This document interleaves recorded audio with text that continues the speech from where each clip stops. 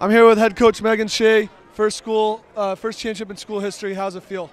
Amazing, to say the least. It's awesome. It's really exciting for this program. You guys really had great resilience the whole game. It was a great game the whole way.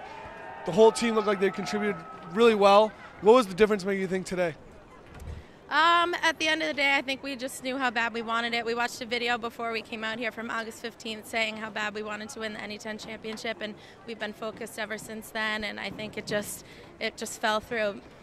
Well, congratulations, and it's got to be quite a feeling. Enjoy it. Thank you so much. Mary, what can I say? Top it off with a great way to end the game. What did you see there at the end of the game, and what made you put that in the back of the net?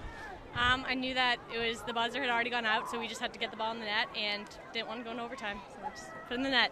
Can you just talk about maybe the resilience your team had today? It was 1-1. There's been up and downs the whole game, but your team really came out on top. You saw it, the emotion at the end of the game. How does it feel, and how proud of your team are you right now?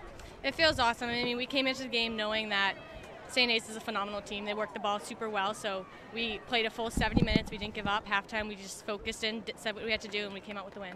Senior year, you finished with the championship. It's got to be a great feeling.